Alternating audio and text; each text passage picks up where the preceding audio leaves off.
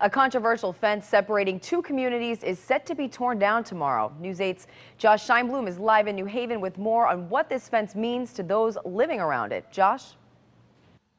Aaron, we're here live on Wooden Street on the New Haven side of the fence.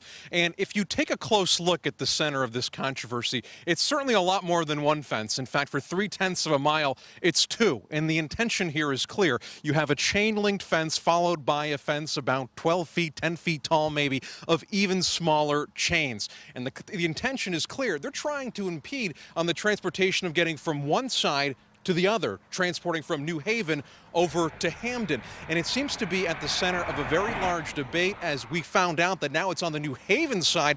They're going to be taking this fence down on Monday. We've had the opportunity today to talk with people on both sides of the fence, and it seems that there are two very different opinions. On one hand, you have people on the New Haven side who say that because it impedes their ability to get over to Hamden, it also impedes on their quality of life, making it harder to get to places like the grocery store and local parks that are over in Hamden.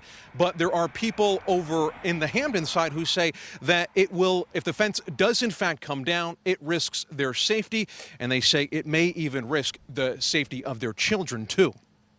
I'm not quite ecstatic about this fence coming down, being the fact that a lot of people have children out here, all right, and more traffic means more cars, all right, and at any given instance, it's like we got to be that much more prepared. Again, that fence will be coming down, at least as scheduled, tomorrow morning. We understand it's going to come down in phases. There'll be a press conference held by the city of New Haven, which we expect Toni Harp, the mayor of New Haven, to be in attendance at. And she's supposedly going to be addressing many of these controversies. She's called the subject of this fence a very painful moment in the history of the city of New Haven. But as we learned today, it's also, if it comes down, could be a very painful moment for the people of Hamden as well. So coming up tonight at 10 and 11 o'clock, we'll delve a little bit more into their story and tell you some more of their concerns and why they hope the city of New Haven reconsiders their decision to take down this fence. For now, we're live in New Haven. Josh Scheinblum, News 8.